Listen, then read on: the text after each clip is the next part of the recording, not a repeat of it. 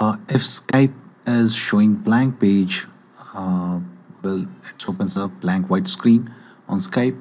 Let's fix it.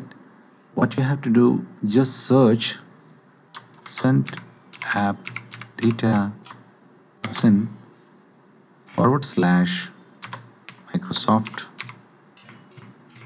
in the search box of Windows computer, and now click on the search result.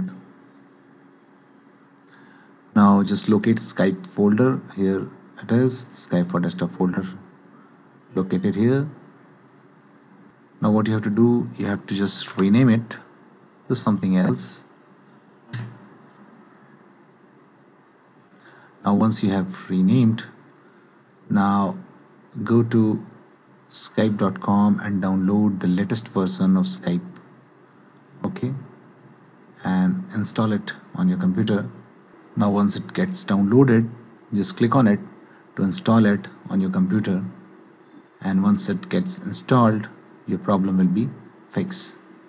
So that's it guys, that's it, how you can fix blank login screen while opening Skype on your Windows computer.